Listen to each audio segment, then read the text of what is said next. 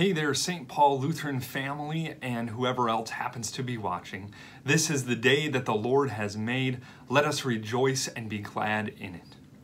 In our reading for today's devotion, you will be introduced to what are called the Psalms of Lament.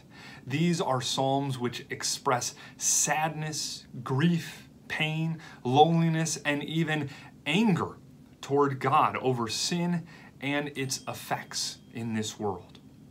Some of them are so forward and direct with God that you might be surprised to find these words in the Bible. Can you really speak to God like that? Well, you can. And to prove it, I encourage you to pause the video and to read out loud Psalm 13.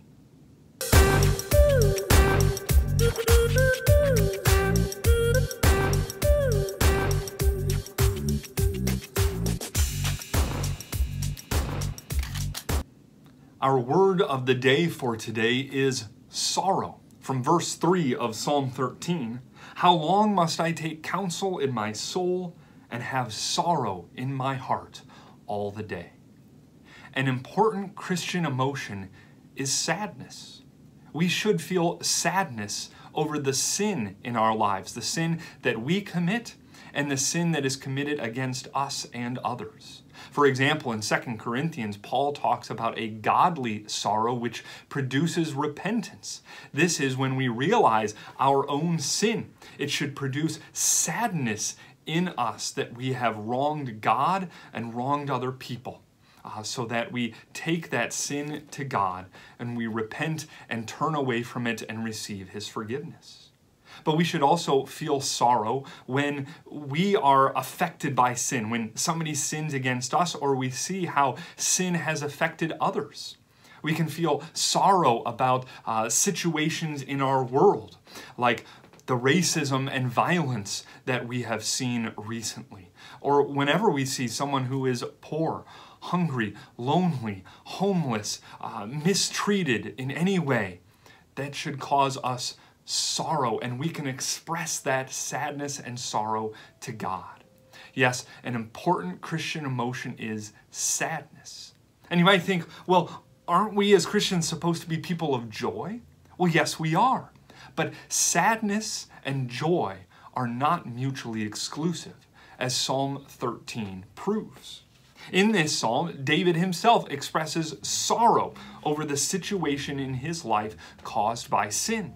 He feels alone, as if God is hiding His face from him and has abandoned him, as if his suffering has no end in sight. How long, O Lord? Now, you might think that you shouldn't ever question God, that questioning God is a sign of weak faith, or that you're daring to challenge God. Who would really dare to do such a thing? But really, to question God is at the core of the book of Psalms. And it is not, in fact, a sign of weak faith. Rather, these questions are premised by faith. David, out of his faith, poses these questions to God. You can't question a God in whom you don't believe. You don't cry out to a God that you don't trust can actually do something about it. And in his questioning, David eventually comes to the answer: a God of steadfast love and salvation who deals bountifully with him. Now notice that we don't have any evidence that David's situation had changed at all. No, there was still a lot of sin and sorrow in his life, and yet he found hope and rest and joy in the God who had proved himself to be loving and faithful to him time and time again. Our laments and sorrow find their answer at the cross, where Jesus himself questioned God and lamented, my God, why have you forsaken me?" Jesus is described as a man of sorrows in Isaiah 53. Surely he has carried our griefs and borne our sins. And in his steadfast love, he gave up his life so that we can rejoice in his salvation. So that even in the midst of sin and suffering and sorrow, we can find hope and joy through the God who loves us. For our time of reflection on this passage, I want you to consider, when have you questioned God in times of sin and suffering? Where are you, God? Why? How long, O Lord? Think about those times, whether it's a sin that somebody has committed against you, or just the effects of sin upon you, or as you see it in the world today. What has caused you sorrow recently? Take some time to reflect on that, and then let's take it to the Lord in prayer. Lord God, Heavenly Father, your Son Jesus carried our griefs and sorrows and knows what it is like to suffer.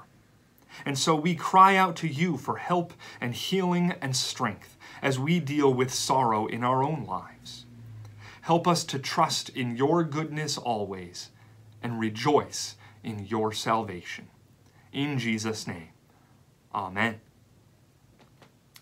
Our song of the day is Psalm 13, another psalm that I found that has been put to music, this time by Elisa Turner. And so there is a link below this video that will take you to this version of Psalm 13. I encourage you to click on that link so that you can listen to it and sing along with it if you would like as well. Until next time, God's grace and peace be with you all.